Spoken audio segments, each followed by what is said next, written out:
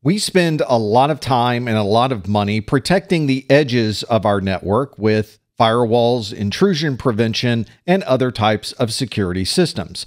But these security systems on the perimeter of our network are not protecting the systems that are inside of our network.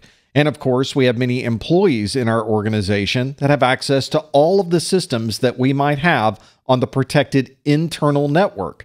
Because of this, we have to consider that some of these employees could potentially be a threat that's on the inside of our network.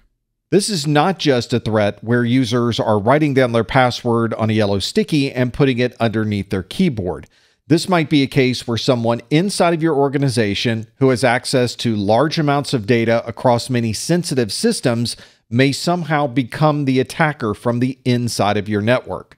These employees know where all of the sensitive data is stored, they know the security methods that are used to protect that data, and they know how to remove or copy that data without causing any type of security alarms on your network. And these are people that are coming to work every day who have constant access to this very sensitive data.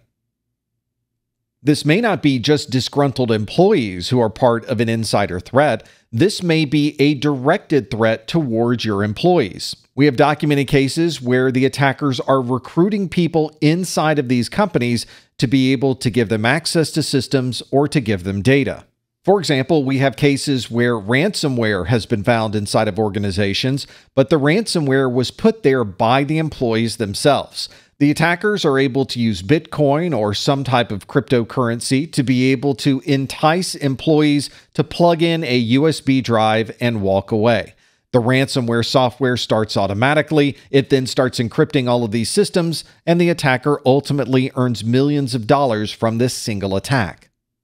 This is why many organizations are updating their security best practices to better protect all of the data that's on the inside of the network.